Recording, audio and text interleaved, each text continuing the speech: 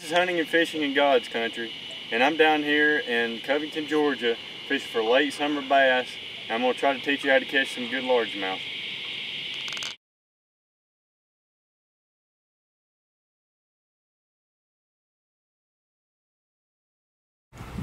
Got a good one here on the jig. Yankum gorilla jig. That's a big largemouth.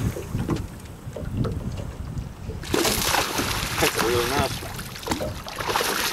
Working that jig real slow across the bottom. Good one. Pretty good largemouth, and he just swallowed that Yankum gorilla jig. Look where that jig is. He absolutely just swallowed it.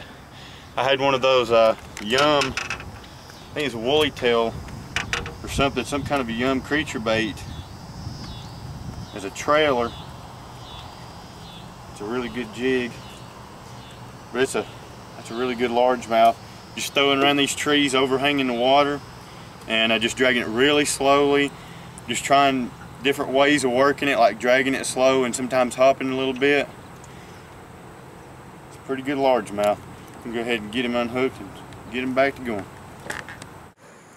Got a pretty good one here on a bait. It's called MS Slammer. It's a big swim bait. Looks kind of like a rat. Pretty nice one. Barely hooked. It's a pretty good one. On an MS Slammer though, and what I'm doing with this bait, not a lot of people throw it. It's a really big bait. Just kind of reeling it slow, letting it wake across the top of the water. It's a big bait for big bass. It's a pretty good largemouth though. Like I said, early summer mornings like this, late summer mornings, I like to throw stuff like this. It's mid-morning probably. Just kind of slowly reeling out on top. We're throwing stuff like that in buzz baits and bubblegum trick worms, stuff like that. We're going to go ahead and put this guy back. I got a decent one on a jig, Yankum gorilla jig. A bit smaller one. He ain't too bad though. Like I said, just flipping it around these trees. I love fishing like this, just flipping it around these trees and just working it real slow, and you'll feel them hit it. It just don't take much. You got to just drag it through some of that heavy cover. I've got one on a crankbait. Went out just a little bit deeper, throwing crankbaits and soft plastic. Caught this one on a DT10. The water's a little dirty, so I decided to throw like a fire tiger color, and you hit that good.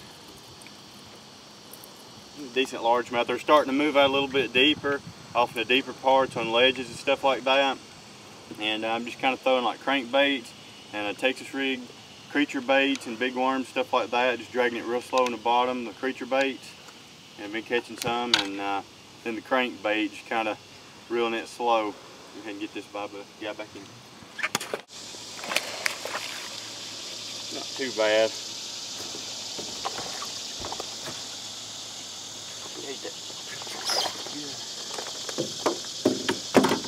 And a lot of these fish are kind of up shallow today. Not too bad. A lot of them's up kind of shallow. What's going on is when it gets hot, about 11:30, around 11:30 in the day, these fish start moving out to the deeper water when that sun gets high and it gets too hot. They move off the bank out in the deeper water. Right now they're still kind of up on the banks because we got cloud cover. Whenever you have cloud cover, usually they'll stay on the banks a little longer because it's cooler. But go ahead and get this guy back. Pretty nice one.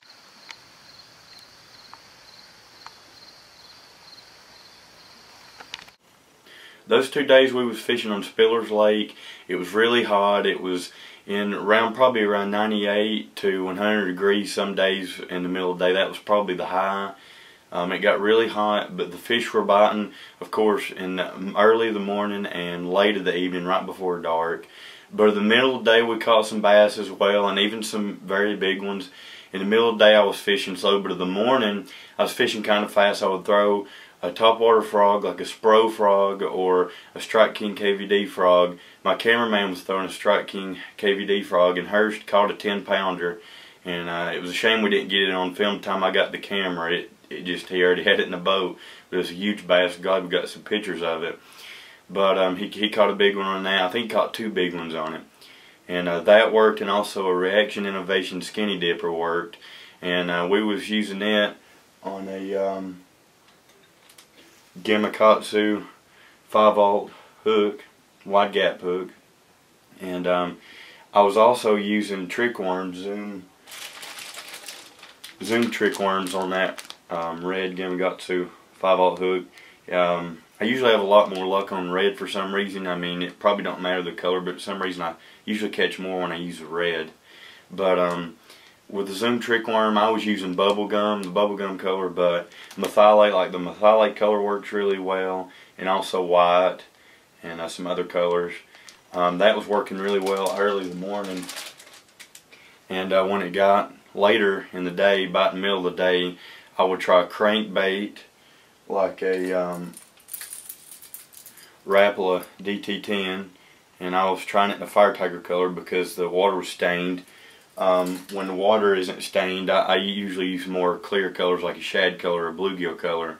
And a couple other things we was doing, we was also throwing like Texas rigs and even weightless worms. And what I was doing with my weightless worms, I was getting a Zoom trick worm and like a watermelon seed or green pumpkin, and I was just dragging it really slowly and then letting it sink to the bottom, just doing that really slowly with those trick worms, and catching a lot of bass doing that as well.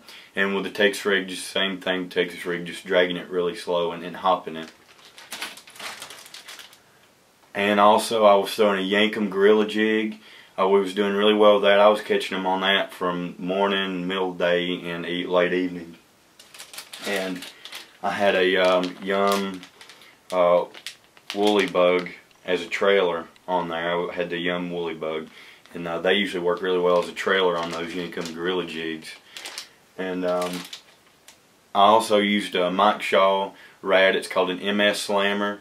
And I used that, and I caught some. That's what I caught a lot of kicker fish with. That's a really good bait if you're going for big bass, but you got to remember to be patient. It might take all day to throw it, but you'll eventually usually catch a big bass on it. And usually you have to slow roll it, just kind of wake it across the top of the water, and usually that's the way you'll catch the big bass with it. And I caught several good ones with that. And I usually use 25 to 30 pound test line on it, and I was using Trilene Big Game. That's pretty cheap, very good monofilament line I was using, and I've had a lot of success off that line. But like I said, a lot of these baits, we was working pretty slow, like the crankbait, I was slow rolling it, and I was fishing it on ledges, and the same way with the weightless worms and jigs. And also with the jigs, I was flipping it in bushes and blowdowns and working it really slow and kind of yo-yoing it off the branches. But that was some of the things we used on Spiller's Lake. I had a great time fishing here at Spiller's Lake. I want to give a special thanks to my girlfriend and her brother Hurst for filming me, and they caught some nice largemouth as well. It's a great lake. It's got some really big bass in it, and it just goes to show how much fun it can be when you figure out how to catch late summer largemouth. Thanks for watching, and God bless.